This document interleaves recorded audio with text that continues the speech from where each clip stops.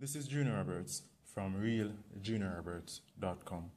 In this video, we'll be looking at integrated circuits.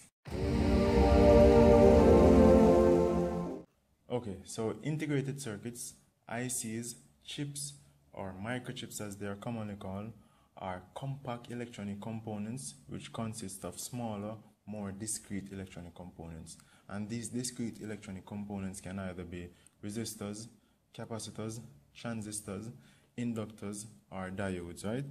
So let's look at some typical integrated circuits, right? So these are some integrated circuits that I happen to have lying around, right? And as you can see, right, they all have connecting pins for us to make electrical connections to, right? And they're all enclosed in a black semiconductor material, right? And each has its own label, right? Which means that each integrated circuit is designed to carry out a particular function, right? So the first thing you'd want to do when you actually pick up a integrated circuit is to actually check out the manufacturer's data sheet, which can be accessed online, right? So let's say for example, this integrated circuit here. So this is a SN7400, right? So let's go online now to see what the manufacturer's data sheet says. So we can do a Google search for the part number, so that's SN7400N. So we can click the second link and it should open up the website. I have already downloaded the PDF so we can view it locally on this machine. So this is the data sheet, and it actually says that the device is a quadruple 2-input positive NAND gate, right? And this diagram here actually illustrates the packaging of the component. So here we can see all the input pins and the output pins and also the power pins. So we have our positive VCC and our ground pin. You know, a data sheet actually has a whole lot of information, right, for designing purposes.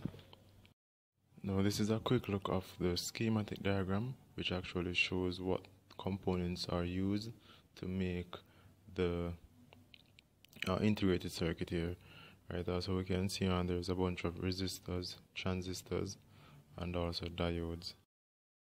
Okay, so after looking at the component online, we actually get some really good information to actually proceed and use the integrated circuit to make a circuit, right?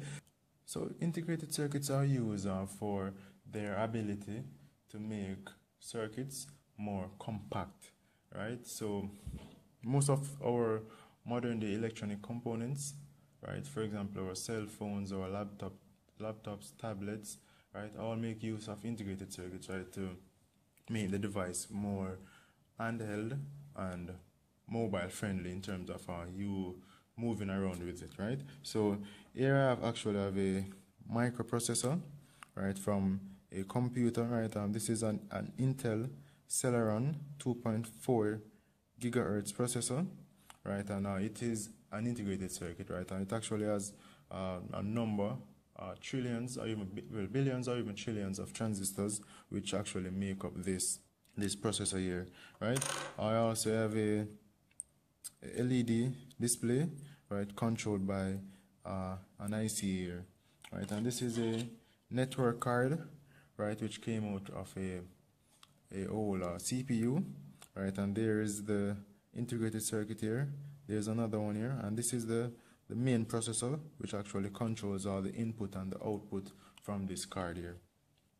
Right, so integrated circuits are quite useful to modern day electronics, right? As I said earlier, make electronic components more compact and easy to carry around. Okay, so if there was anything that you wish to ask about this video, feel free to drop it in the comments or send me over an email to junior@realjuniorroberts.com, and also like, share, and subscribe if you found this valuable.